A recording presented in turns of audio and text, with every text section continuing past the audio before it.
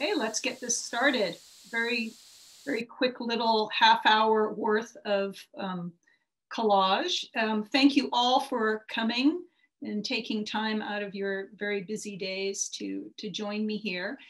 I usually teach these online collage classes, and they're quite different. Each class is 3 hours, and the classes go for either 5 or 6 weeks, usually 6 weeks. So it's a lot more of a relaxed pace, and we can get into a lot more things, and you get to know your classmates. So this is just a little taste, half hour's worth. So of course, because I'm somewhat of an overachiever, I'm going to try to cram as much stuff in as possible, so that when you, after this class, hopefully you'll have some interesting ways to explore collage and try some fun things yourselves. So my name is Kirsten. I live down here in San Diego, up in the Encinitas area. I'm an artist. I've done all different kinds of media, from printmaking to drawing to more recently collage, which I think is a fantastic way to respond to the world that we live in. And so today I'm just going to show a little bit about how you can jump right into collage and really get the most out of it.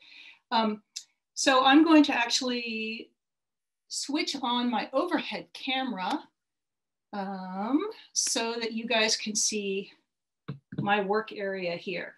Hopefully everybody can see that. What I have down, I'm going to go over some materials, like sort of your basic collage materials or the supplies that you would need to have. What I've got down here is a self-healing mat. This is a really big one that's, covers almost my whole table. You can also get small little ones. And the idea is that these are plastic mats that you can cut on top of, and that way you're not going to damage your table or cut through anything that you don't want to cut through. The basic idea behind collage is that you cut things out. So really all you need is a pair of scissors. Of course, there's lots of different kinds of scissors that you can have, depending on what you like to do and how agile your hands are and what feels the most comfortable. There are some collage artists that do very intricate cuts using only a pair of scissors like this. And there are other artists that find that they need to have sort of a wide array of different types of cutting tools to get what they need to done. So those are the scissors. And then there's the craft knife. And this is it right here. It has a blade that can be removed. This one, I believe, is a number 11 blade. And so you can have just the one holder and switch out the blades as they get dull or if they break off. And one thing, you can get these really inexpensive craft blades. However, they tend to break off when you're cutting in, and the tips get stuck in your self-healing mat, and that's no good.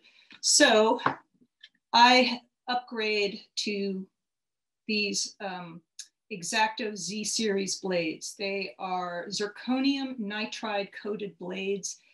They tend not to break, and they stay sharper longer, and they are also about 10 times more expensive. But if you're using just cheap blades that you got at Home Depot or the craft store and they're breaking off, this might be a good thing to upgrade to. Now the craft knives, they have all different kinds. So for instance, if this is a little bit tough on your hands and you're kind of finding that you're getting a little bit stiff or it's not comfortable, Fiskars makes a craft knife that actually sort of fits a ring around your finger, and it just takes a little bit of the pressure off of your knuckle joints. They also have one with a tiny swiveling blade. And this is kind of cool because you can cut into it and do kind of swirly things and do a curved line like that with a lot of control. So nice and clean. So that's also another option, is so that there's lots of different kinds of tools that you can use. This is not a craft knife. This is a box cutting knife. Do not try to use this when you're doing, you know, precise collage work. It's not meant to be held in your hand and to do precise stuff. It's great for straight line cutting and for cutting cardboard and things like that, but not so good for the precision stuff. Okay, so that's your basic, those are your basic cutting tools, and it's really up to you what you like to use, what works the best. All right, so I'm going to just get started here transforming some images. I called this transformative collage because basically the idea behind collage is to alter an image. And when you alter it, it changes your perspective of it, how you perceive it and what it becomes. An image can mean lots of different things. It can have memories attached to it, a lot of different meanings. It can also just be an object that can be, you know, used in a composition. But once it starts getting transformed, we see it completely differently. The meaning becomes something different. But at the same time, it's usually recognizable for what it originally was. And so we're sort of toggling back and forth between what we know it is and what it has become. So that gets kind of interesting. So another tool you would want to have would be a ruler. And this is great for just making straight cuts. One of the cool things about having this kind of self-healing mat is that it's usually got these lines on it. So I'm going to do some very simple straight cuts into this image and just change it. Oops. So just going to cut straight down like that. I'm not too worried about making it even. So I've got it cut into 3 little pieces here,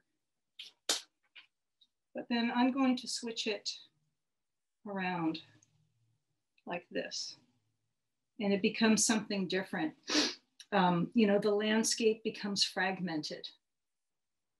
And what I love to do is when I'm transforming these images and cutting into them and changing them is noticing how I feel and what I'm seeing and how I feel about what I'm seeing.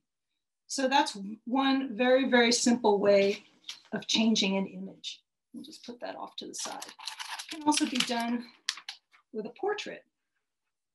And I use images from magazines. It's just what I have available right now. So what I can do here is actually, I made some marks on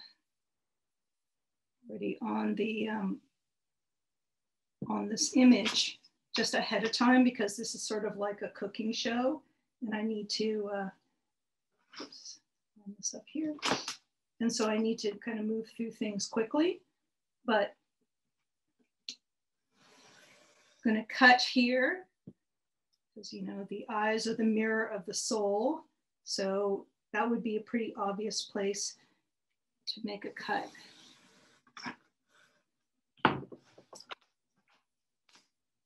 Oops.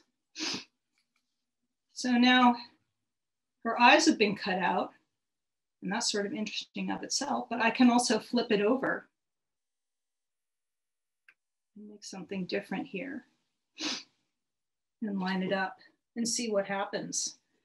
I can continue to make cuts into this image, this portrait.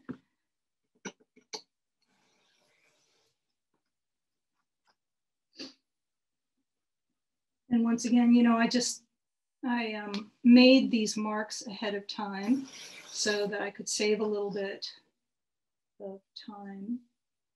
Oops. guess that's as far as that went.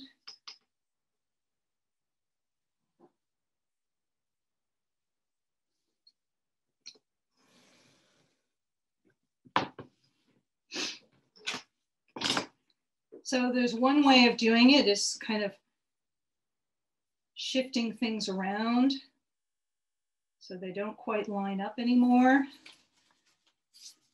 Breaking and fragmenting the portrait, something like that. And that becomes something very different. Another interesting thing is to stagger stuff.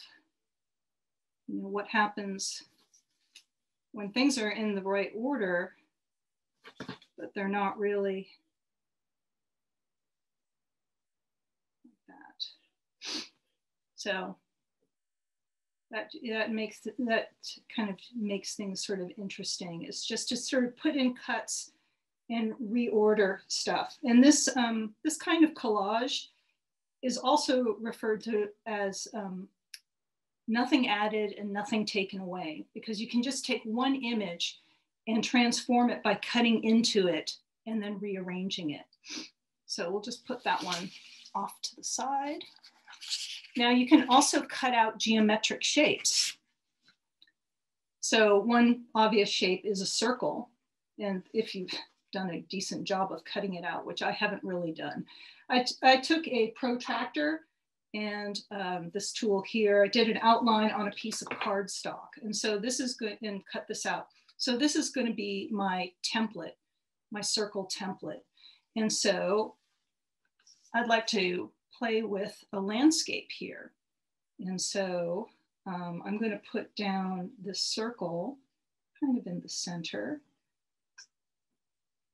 And then carefully use my craft knife to cut around.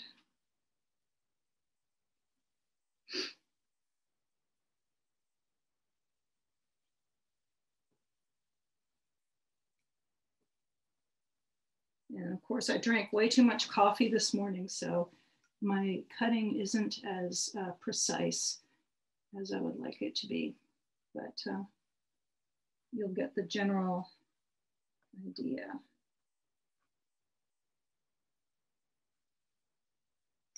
Okay, so there we go. We've got this circle cut out, and now I can play with it. And once again, change. Invert it. And then something, you know, it changes into something else. I can try to line up the horizon lines and kind of see what happens. So that's another quick way of changing that with a circle. And the cool thing about a circle is that you can rotate it any which way like that. You can even do something that's just a little bit off kilter. So, and once again, that idea can also be used for a portrait. I could use this and cut out a circle to alter a face. And I find altering faces to be very, very interesting, because as humans, we have, we're designed to recognize faces and try to make sense out of the person's expressions. And so if you alter a face in some way, we're really playing with that ability. So I've got this circle here. And I can just turn that around. And that gets like just kind of really creepy and weird. And that's just because of our instinct, the way we're hardwired. Our brain is hardwired to read faces. So if you make something a little bit off, our brain is really trying to figure out what to do with that.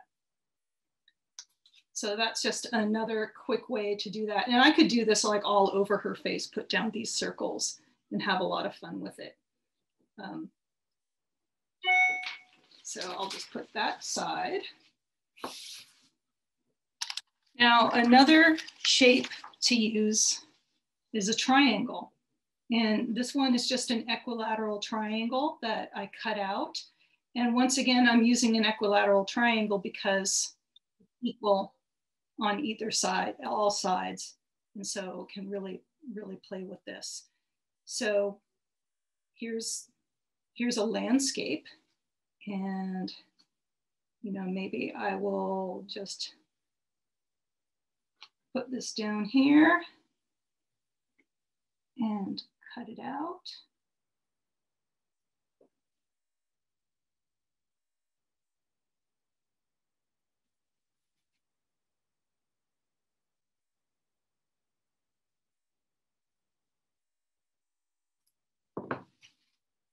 All right, so that's cut out, and I could put it like this or like that. But what might be interesting is if I continue with using the equilateral triangle and line it up against this edge here, and continue cutting out carefully like that. Maybe I can switch things around and reorder it and continue cutting out, lining this up. I'll get these out of the way with this edge here. If I can. Yeah, another tool in collage is good reading glasses so that you can actually see what you're doing, because some of the cuts get very precise.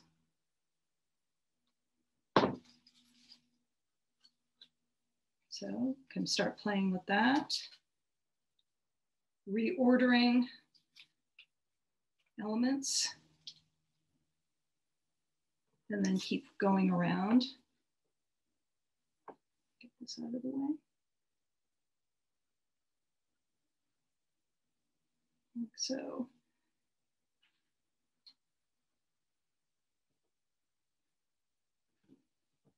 And one of the really cool things that I like about using images from magazines or books is that they're not precious. And so that gives me the freedom to cut them up and to transform them how I want to. And it's not something that I need to save or to keep or to maintain. It's something that I do not necessarily have any attachment to. So I can do with it what I want. And I can continue to go around this whole image using these different shapes if I wanted to, and create something kind of cool. You know, I can even take some of these out, sub them out, and put something else behind it. You know, a different backdrop. Like so. Maybe something like that. You know, and just kind of play with the different colors and textures and you know, and shapes. And once again, it's just an exploration to see what happens and to see when I see something that's been changed, what do I think about it? And how does it, you know, what seems to be popping out at me? So that's with the equilateral triangle.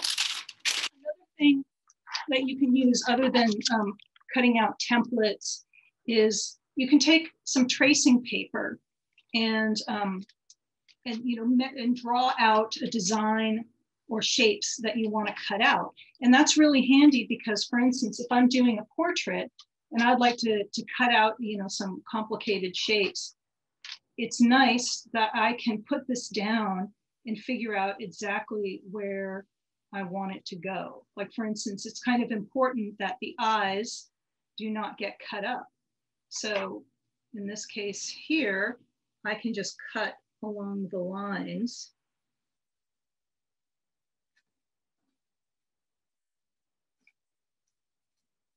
Hopefully.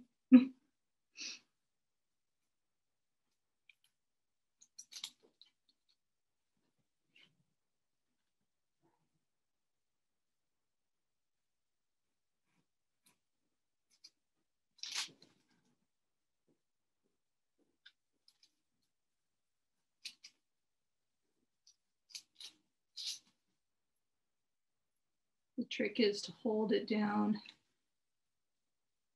in place.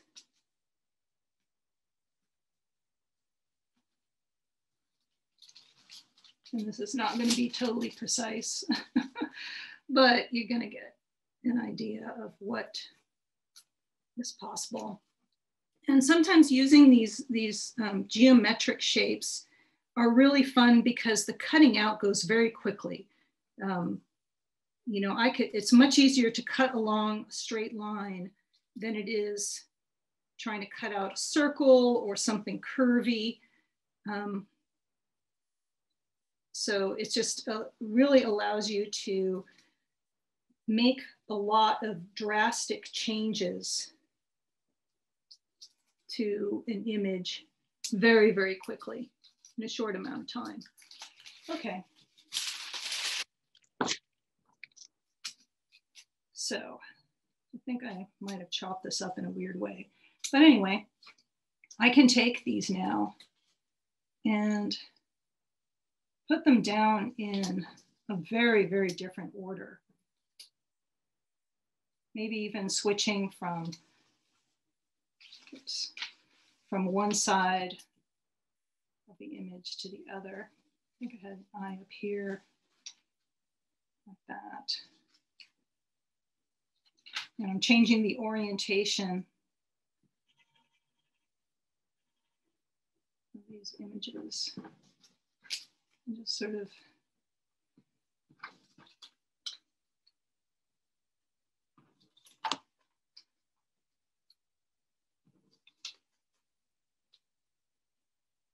there's one more. Okay, so that's kind of rough, but you get an idea of how much that changes things. It's almost like a prism effect. And that can be moved around and changed in lots of different ways. So that's what you can do with one image and take a lot, like just start cutting it up and rearranging how it goes back down into place. So I'm gonna actually show you sort of something else, because what you can also do is when you cut an image out of its original context, like for instance, these people here, if I take them, and I cut these out ahead of time because I knew that I'd be running out of time. If I take them out, you know, all of a sudden that's something different than what that whole picture was before. So, oh no, I didn't get his last little leg there. So here they are. They are free from their original environment. They are now out of context, and I can do something with them. So one thing is to change the background. Like, so what happens here if I put them in outer space? This becomes something completely different. And, you know, a little bit fun, a little bit whimsical, kind of weird. I mean, what are they doing there? So it starts telling a different story. Likewise, I can put them on a banana. And that becomes something completely different. So this is, you know, obviously a combination of two different images. You know, one of these two figures from this old photograph, and from an ad for Chiquita bananas. But it gets kind of fun. And then who knows, maybe I want them to be riding their banana in space, like that. And then here, one thing I really like about using a craft knife is that when I cut something out, I actually am left with a silhouette. So that becomes kind of interesting, taking that space, you know, if they're in space there. But then what happens when I put her back? I don't know, I'm feeling a sense of kind of loss or absence, and that's very powerful. Or maybe it's him who's back there. So this is also something that can be played with quite a bit. You know, for instance, I have a window that's cut out, very ornate, but it changes depending on what kind of background I put. I can put it against a little mountainous backdrop and play with where it's going to go. Something a little bit more moody here, maybe a sense of, gives it maybe a sense of mystery. But those are two, you know, very different images coming from very different contexts, and somehow they work together to create something new. You know, here's something a little bit more complex that I cut out, but I can overlay that onto a picture like this. And depending on how I line it up, can do and say different things. So yeah, so that's really quick blast through lots of different ways that you can cut into different images and create a collage. As for gluing it down, because that's also a very important part, I'll just briefly kind of go through some basics. You can always use a glue stick. It's acid free, it's inexpensive. I think it's less than $2 for one of these tubes. You just smear the glue on, like for instance, I take a piece of wax paper to protect my work surface, this, and take my glue stick, go like this, and this way, when I go off the edges of the image, I'm not getting it onto my work surface. And also the wax paper keeps this gluey thing from sticking onto anything. So put it down. And then I can even, now that I've got glue all over my fingers, I take the wax paper and I can use that to press it into place. So there you go. It's a window into another world.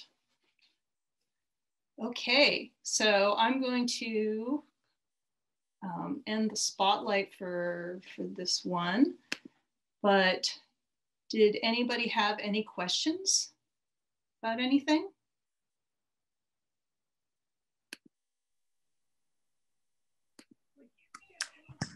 I think I'd like to, oh, excuse me. Sorry.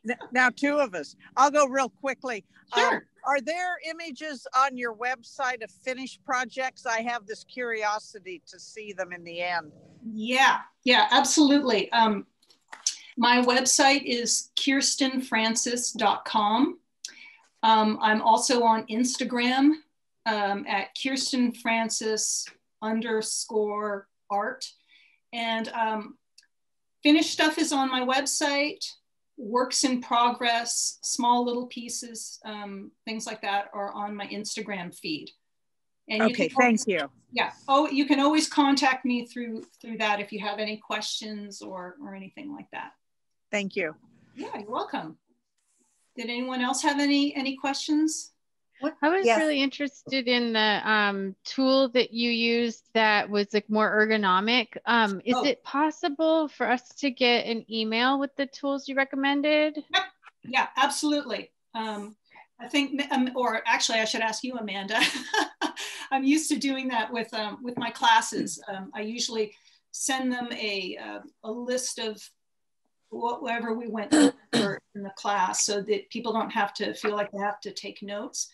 But yeah, I'd be happy to send you a list of all the tools that I was using, as well as a little bit more about like adhesives and stuff like that.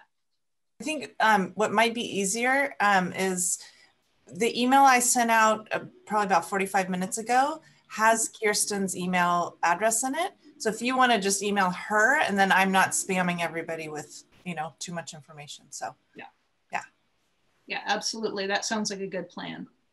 Kirsten, I have a question. Sure. Do you coat your images after your collage is finished with anything to protect them?